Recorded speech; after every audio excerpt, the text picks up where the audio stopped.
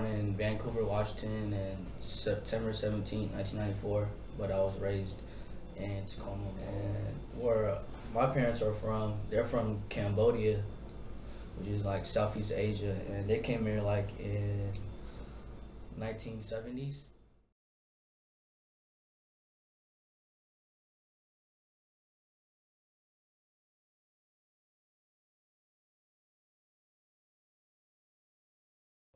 While my mom was working as a slave in the rice field, my dad was he was in a resistance army. He was fighting against the Khmer Rouge, and basically he was just a guerrilla, and he was trying to fight for his freedom. So my mom came here. She was sponsored by a church, and so was my dad. They were both sponsored by a church. They wanted to come here for a better life because they lost basically everything over there.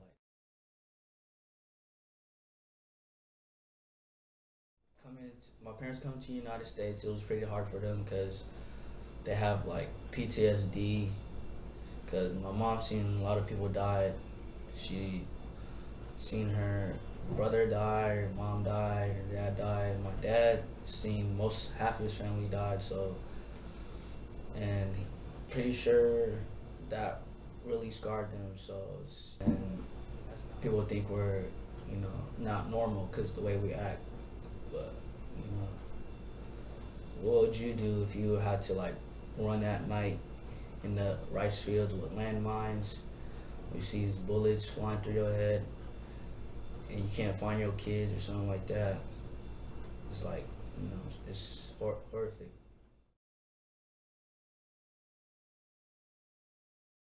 Right now I'm working part-time at this Thai restaurant called Wild Orchid. Going to school, Bates Technical College, so I can get my GED. And after I get my GED, I'm trying to go to Clover Park Technical College so I can get my degree in environmental science, hoping to become like a park ranger or a zoologist one day.